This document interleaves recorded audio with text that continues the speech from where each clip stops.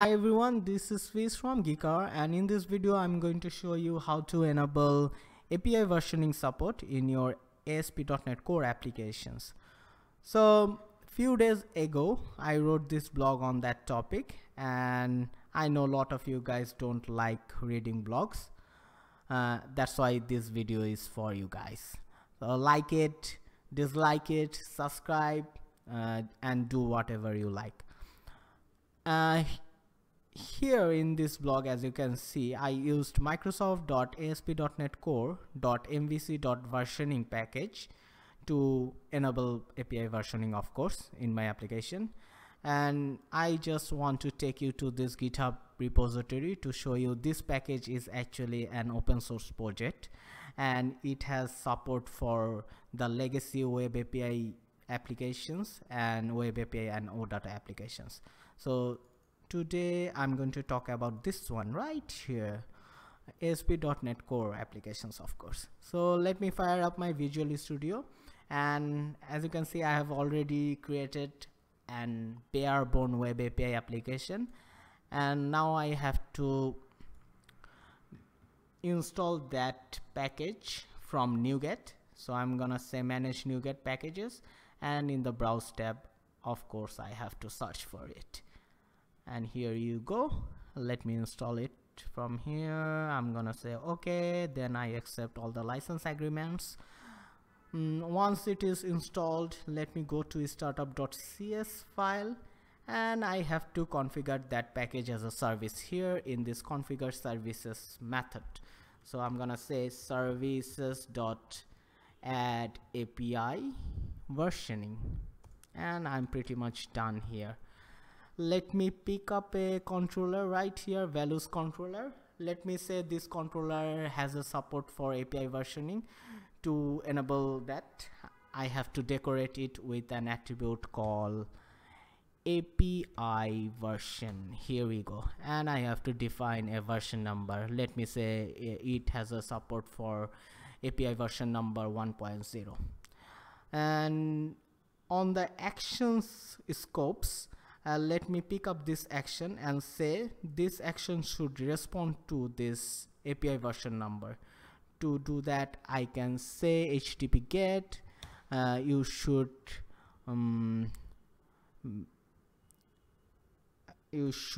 respond to this version number, that is 1.0, and I'm pretty much done here. Let me fire this up and show you some features of this versioning techniques. Take a lot of time as usual, I guess. And once it is fired up, you can see you have an error that is saying an API version is required. Let me pick this up. An API version is required but was not specified, so I have to pass an API version number from with this URL, right? So let me show you the first technique of passing an API version, that is the query string way. So I'm gonna say API version and say please call the API version number 1.0. so as you can see, now you don't have any errors. And this is the way of how you pass a version number with the query string, or should I say from query string. Now let me show you the second technique, which is passing the version number in a URL segment. So let me stop this right here and say please pass the version number now, like this one. Let me define a segment here. So I'm gonna say what should I say here? This should be a version number, right? So this should be version type, and then take the version type from API version, and I'm pretty much done. Let me put a slash here and let me fire up it again. So now if you try the previous version, that won't work right now. So as you can see, if I do the query string way, that won't gonna work. Now I have to pass the version number as a URL segment. So I'm gonna say v1.0 slash then the values right here. So here you go. The second way of passing the version number. And the third way of passing a version number is actually with a media type. So let me configure it first, because there are some configurations to do first for that. So let's say API versioning, then it should take some options, right? Without any options there's nothing. So I'll say or should I say pass a object, right? And option, let me, this one is on lambda and this should take an object, and here I can set all the options, like for instance the option for API version reader. So I want to use the media type API version reader for in this case. So let's say new media type, this should be here, media type, or should I have to, maybe I have to import some libraries right here, right? API version, then I'll say reader, and I'm pretty much done here. Let me put my mouse on it, and media type API version. Okay, this should know. Yeah, resharper is a great tool to work with. Then I'm gonna say options and dot. No, I'm pretty much done here. Let me fire it up once again and show you how to pass the version number with media type query. So let me fire up my Postman right here and copy this URL from here, let's say, but first I have to undo this one right here, right? So let me do this first and let me fire it up again. Okay, I'm in my running mode. This should be running again. Let me fire up my Postman and paste this URL here. Then I'll say in the header that this content type, with this content type I should also pass the version number from here. So I'll say v1.0. so give it to me, and yes, I have this one. So if I don't specify anything here, as you can see, I have a error just like I had it before. So how to overcome with this error, right? So if I don't specify anything here, I don't want any errors, I just want to have this action executed, right? Action method executed. So there is a way, right? Let me go to startup.cs file, and then I'm gonna say options dot assume default version when unspecified. Then I'm gonna configure with a true flag.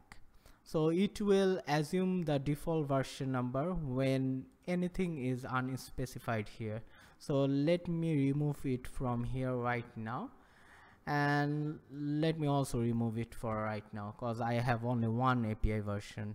So if I fire it up right now, it's gonna say, it's gonna work like a charm because I don't have to pass any version number from here to there with media types.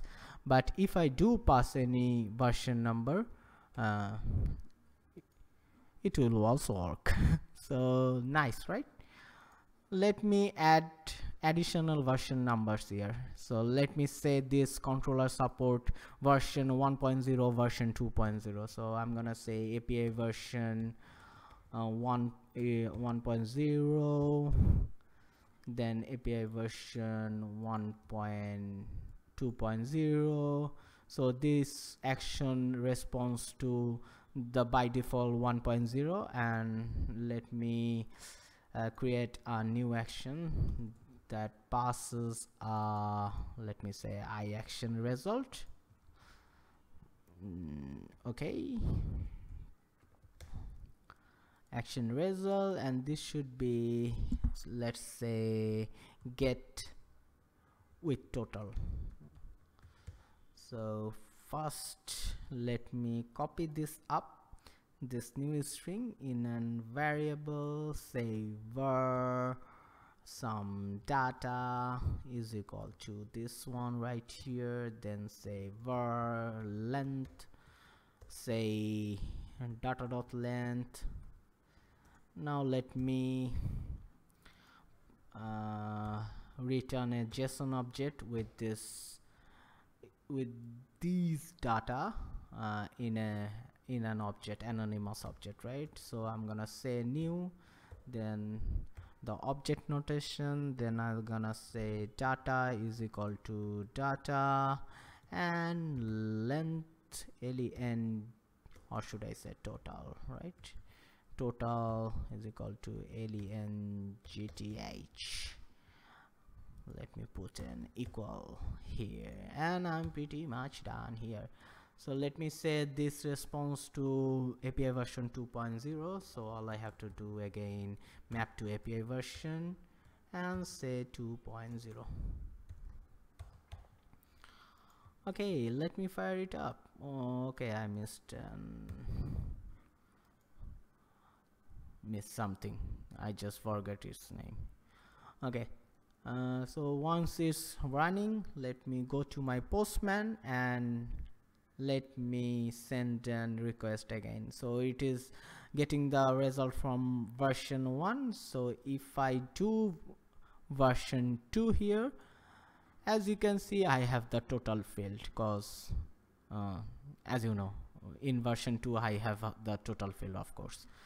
So another feature I should show you, that one is, let me give the result to my client from my most recent API version number.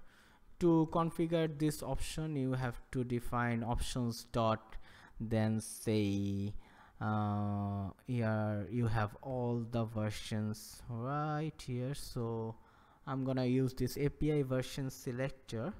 Where is it?